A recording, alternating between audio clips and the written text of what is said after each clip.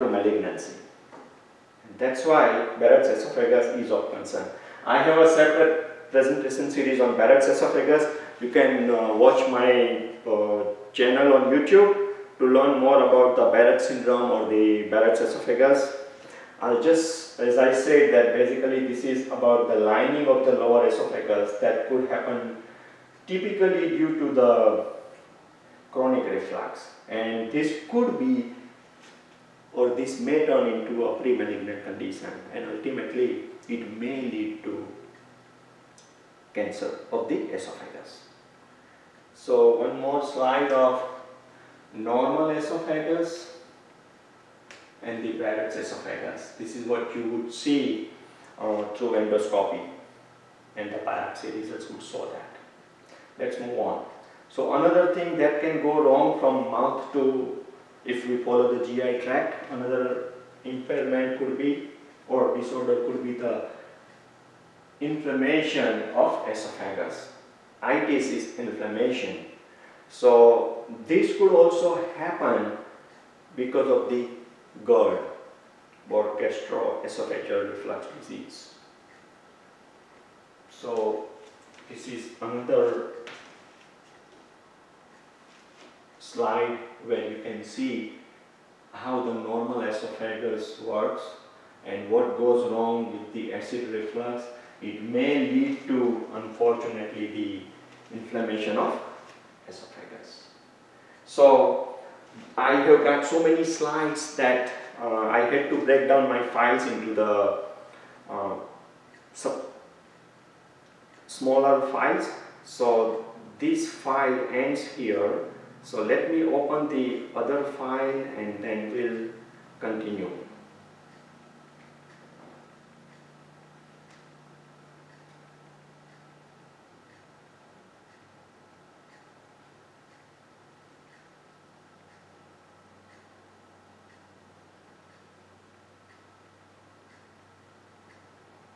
Okay, so let's move on to the other disorders. You could have what is labeled as esophageal varices. What it does basically, when you are having some sort of severe liver diseases, that may lead to esophageal varices. So the veins are enlarged, and as a result, what happens, the blood doesn't flow the typical route and it is forced to go through the small veins. It may rupture, it may bleed. So by definition, esophageal varices are abnormal enlarged veins in the esophagus, and this occurs mainly with the serious liver diseases. You could have a cirrhosis, you could have a liver cancer, and as I was saying that what happens, the blood flow is blocked, maybe because of the scar tissue or maybe because of the blood clot. So to get around, the blood flows through the small vessels that are not designed to carry the large volumes of blood, and that leads to life-threatening bleeding. So what are the symptoms? You could have a lightheadedness, black or bloody stools, vomiting, loss of consciousness in severe cases. So it could happen because of various reasons, as I was just saying. So let's take a picture of esophageal varices here. So this is what it is. So the veins are enlarged and it creates all sorts of problems. So you may frequently see with the cirrhosis of the liver. Another important disorder that you may encounter is achalasia. Achalasia, in this what happens, this is a disorder that makes it difficult for the food and liquid to pass into the stomach. So food doesn't follow the way it should. And why is that? This happens because the nerves that we have in the esophagus are damaged. So the causes of this achalasia is unknown, but it is It could be because of anxiety and tension that can aggravate the condition. And of course, the treatment would include the widening of the sphincter to make it easier to have the normal flow of the fluid. So see, this is the normal, where the sphincter is working properly, and achalasia is one where the sphincter doesn't relax, and as a result, it creates complications. You might have heard about hernia. What is hernia? So by definition, when you have hernia, that could happen anywhere. So the organ pushes through the surrounding because of the weak spot. So for example, you can have a hiatal hernia, and that would mean that, and I'll show you in a picture, the upper part of the stomach comes out or pops out beyond the esophageal opening in the diaphragm. Or you can have inguinal hernia, where a small loop of bowel protrudes or comes out through a weak place in the lower abdominal muscle wall, or simply speaking, groin. So this is your normal esophagus, stomach, duodenum. This is normal. The sphincter is normal here. Here, because of the hernia, what happens? The pop-up is out there through the stomach. It goes beyond the diaphragm, and right above you have the esophagus. So that is called hiatal hernia. In the inguinal hernia, it happens in the groin area, but the concept is same. You might have heard about, let's move on to the another impairment. You might have heard about the ulcer. So the peptic ulcer, also called gastric or duodenal ulcers. So ulcers can happen anywhere in your GI tract, right? So what ulcer means? By definition, it is an open sore or lesion or a wound of skin or the epithelial tissue. When you have a perforation or a hole in the lining of the small intestine, it could be called ulcer related to small intestine. You could have it in the lower esophagus. You could have it in the stomach. It could be anywhere. And why that happens? It happens because to digest the food and to convert the different organs and the glands are releasing the different chemicals, juices, enzymes, liquids to chemically process the food and ultimately turn into the nutrients. Sometimes this acid or the gastric juice called pepsin, that would damage the lining of the stomach or the abdomen or the duodenum, and that could lead to the ulcer. So by definition, the perforating ulcer would be the one that creates hole through the entire thickness of the organ. Okay. And what are the common causes? As I was just saying, that it could happen due to those acid that different organs releases. Besides that, you could have H. pylori infections, long-term use of different drugs that could also trigger ulcers.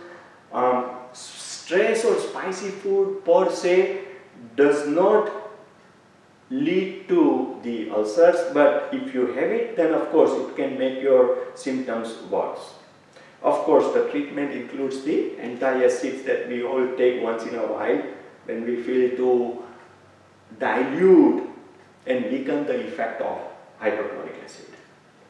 So these are some of the pictures of, you could have a duodenal ulcer. Remember the stomach, and then it ends and the duodenal starts. So if it happens in the duodenum, it's called a duodenal ulcer. This is your small intestine. It could happen in your stomach, called gastric ulcer, right? It could even happen in your esophagus. It could happen anywhere. So let's move on to another impairment frequently encountered, that is called gastritis. What is gastritis? Inflammation of the inner lining of the stomach. This could happen due to the alcohol. Again, the causes are more or less same due to the stress from burns, trauma, sometimes injury could cause all these things. It could be related to or caused by autoimmune disorders, H. pylori. Sometimes there is a backflow of bile into the stomach that could also lead to the inflammation in the lining of the stomach. And those with the history of malignancy, depending upon their various treatment that they unfortunately go through, this could be one of the complications of someone having to go through the radiotherapy. So these are the seeing is believing different slides. Food that can cause the gastritis. Actually it aggravates, it's not by definition the case, but everything plays a role. So if you do the endoscopy, you will see this is your normal stomach, this is the inflamed stomach, and endoscopy could give a better view to your doctor to advise you what you should do. Let's move on to the fatty liver. What is fatty liver? As the name suggests, there is too much fat in the liver, and that's why it's a disease. Picture of fatty liver, picture of healthy liver. See where the liver is located. We have reviewed multiple times, now you know. And when there is too much fat, it looks like that. Now, this subject is so vast, we can dive deep forever. But just to give an overview, the fatty liver can be classified into different categories depending upon the stage and the grade, the biopsy and the correlation of all those details. You can have from a mild, simple as fatty liver without any inflammation, all the way up to where you have a fibrosis, and beyond that the cirrhosis of the liver, where liver is completely gone basically. So this could happen for multiple reasons. One of the leading causes is severe malnutrition. If you drink too much alcohol, needless to say, we all should be aware of that. Obesity is linked to the liver disease of this type. High blood sugar, sometimes pregnancy could be a reason that may aid or contribute to this disease. You may have hepatitis that could be causing this. Again, exposure to certain toxins or side effects from some of the medications that we may take. So interestingly, I found this slide that shows your healthy liver all the way up to the cirrhosis, where liver is practically not working.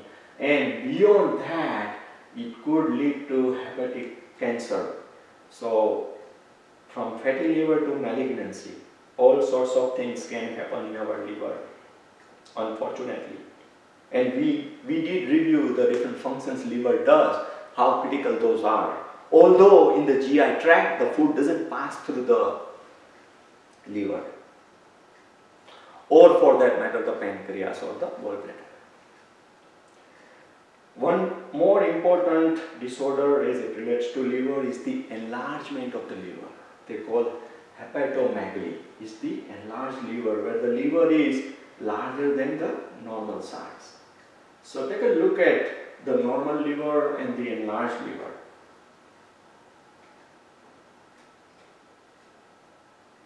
Yet another view of healthy liver and the enlarged liver.